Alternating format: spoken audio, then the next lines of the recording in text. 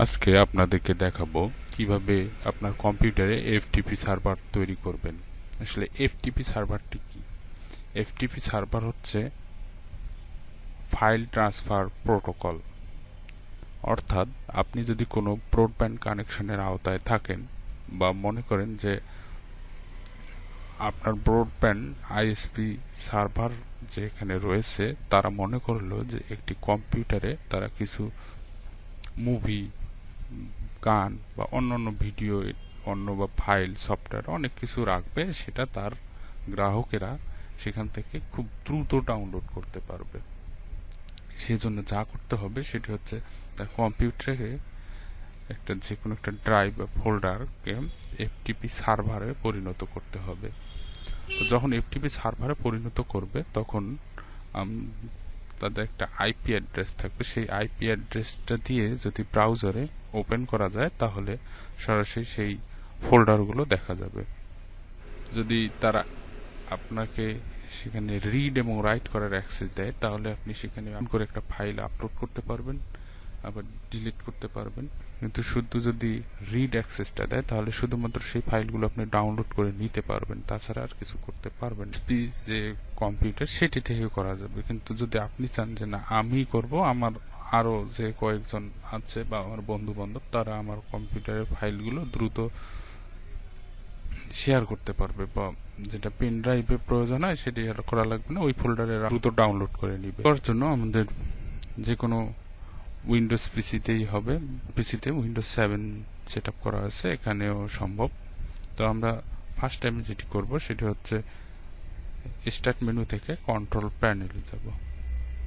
Control প্যানেলে যাওয়ার পর এখানে প্রোগ্রাম, যেখান থেকে আমরা বিভিন্ন সফটওয়্যার আনইনস্টল করি, সেই প্রোগ্রামের নিচেটাতে না দিয়ে উপরে প্রোগ্রামসে ক্লিক করব। প্রোগ্রামসে ক্লিক করার পর এখান থেকে turn Windows feature on or of এই অপশনটিতে ক্লিক করব। তারপর এখান থেকে ইন্টারনেট ইনফরমেশন সার্ভিস, এখানে এই এতে টিক মার্ক দিয়ে দিব এবং এখানে প্লাস দেওয়া আছে, তার মানে এর আন্ডারে আরো অনেক অপশন রয়েছে। সেখানে ক্লিক করার পর দেখেন এফটিপি সার্ভার, এই এফটিপি সার্ভারে আমরা টিক মার্ক দিব এবং এফটিপি সার্ভারের প্লাস মার্কে আবার ক্লিক করব। সেখান থেকে এফটিপি সার্ভিস যে অপশনটি রয়েছে এখানে ক্লিক করব। আপনি এখানে আসার পর এই ইন্টারনেট ইনফরমেশন অ্যাক্সেস, সেখান থেকে এফটিপি সার্ভার থেকে এফটিপি সার্ভিস সবগুলো টিক মার্ক ঠিকভাবে দিয়ে ওকে করব। কিছুটা সময় নিবে, তারপর হয়ে যাবে আপনার।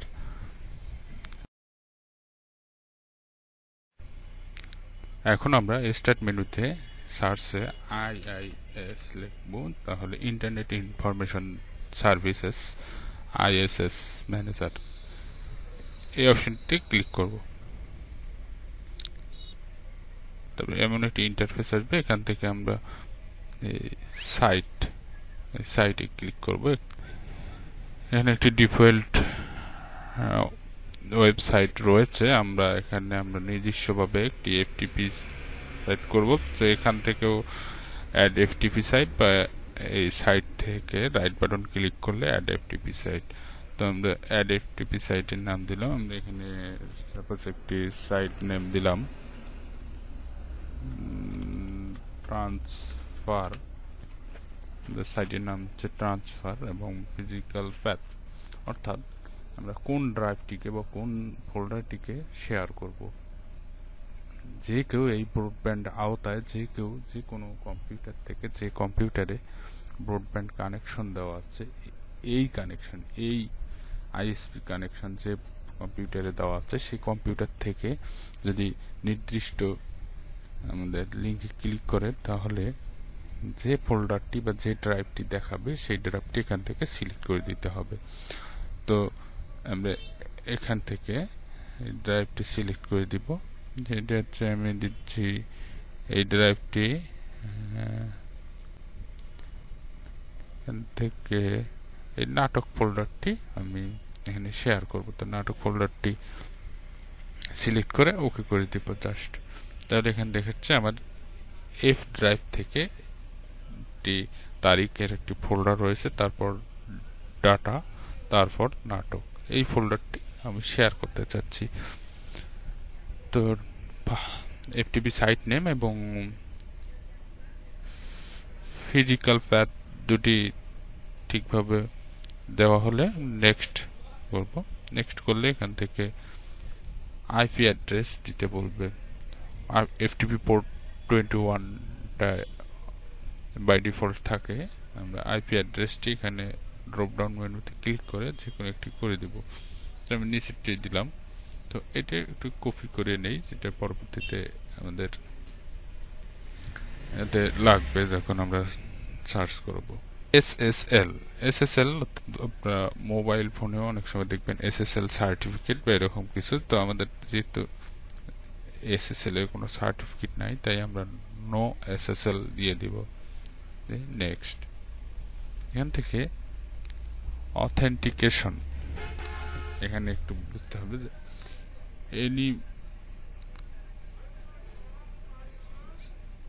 এখানে অথেন্টিকেশন, এটি একটু বুঝতে হবে।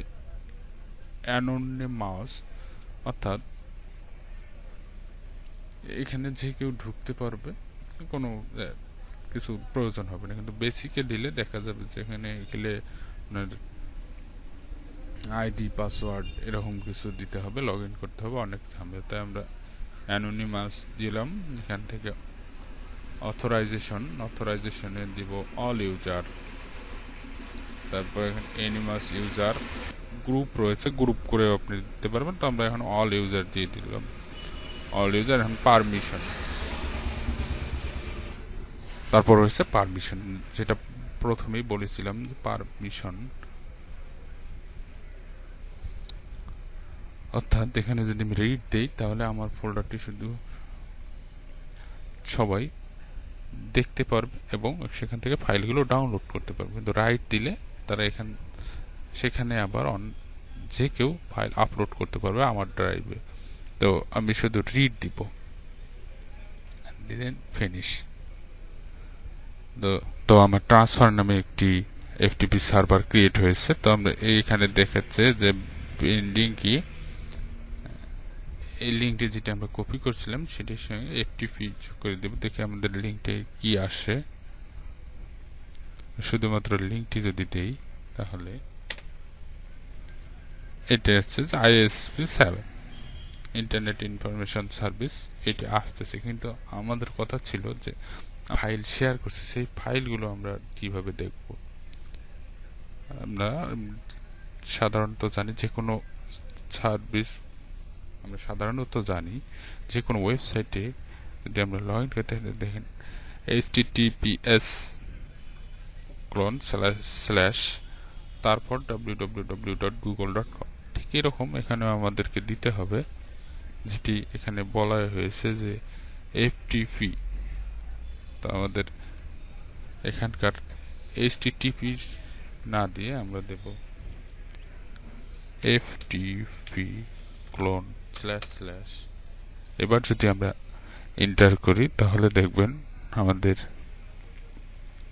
সেই ফোল্ডারটি চলে আসছে, ইন্ডেক্স অফ নেম। আমাদের এখানে কিছু নাটকের ভিডিও ফাইল ছিল, সেগুলো দেখাচ্ছে। আমরা এখানে যদি যে কোনো একটিতে ক্লিক করি, যেমন মনে করেন এখানে যে 521 MBর একটি ফাইল রয়েছে, বা তার চেয়ে বড় রয়েছে 861 MB ফাইল। এই ফাইলটি ডাউনলোড করতে দেখবেন আমাদের মাত্র কতটা টাইম লাগে।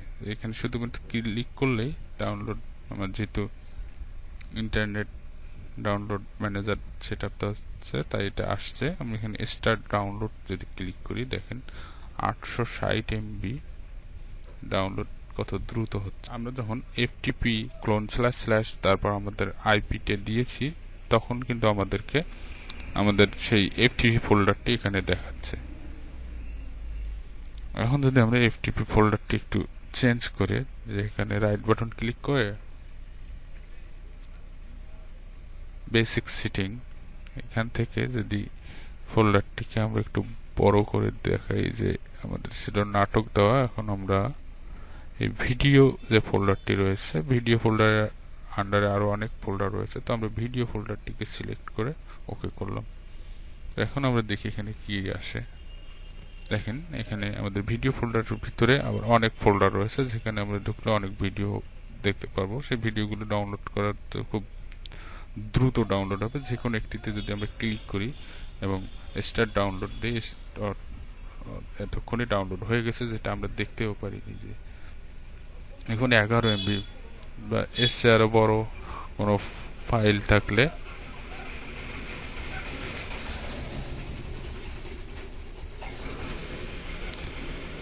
আচ্ছা 163 MB যে ফাইলটি রয়েছে এটি ডাউনলোড করুন। দেখুন কত দ্রুত হয়, যে স্টার্ট ডাউনলোড।